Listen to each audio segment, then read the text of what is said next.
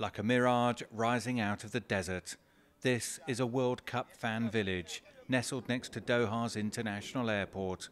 Row after row of shipping containers, servers' cabins, laid out across what was, until recently, a vast empty lot.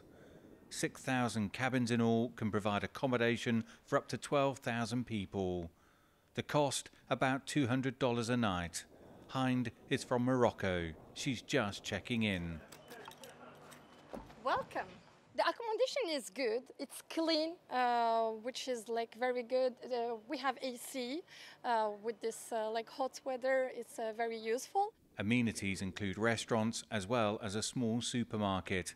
There's an outdoor gym, football and futsal pitches, and vast viewing areas for all the World Cup games. Everything is good here. Atmosphere is nice. Fans is having fun. Atmosphere is very good. Football, enjoying the football, enjoying the World Cup.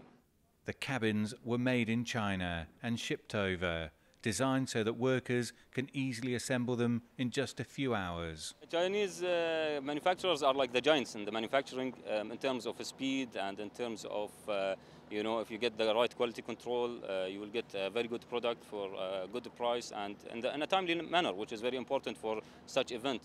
Accommodation has been one of the key challenges for local organisers, balancing the requirements needed to house fans during the World Cup, while also then not being left with vast amounts of hotels and other accommodation that is simply not required. But there are plans in place to put the cabins to good use once the tournament finishes. With the support of the government on this project, they are going to donate all of these units to the people in need, whether in need countries or refugee camps and so on. A mini-city built for football fans, but with the potential for serving larger needs long-term. Dan Williams, CGTN, Doha.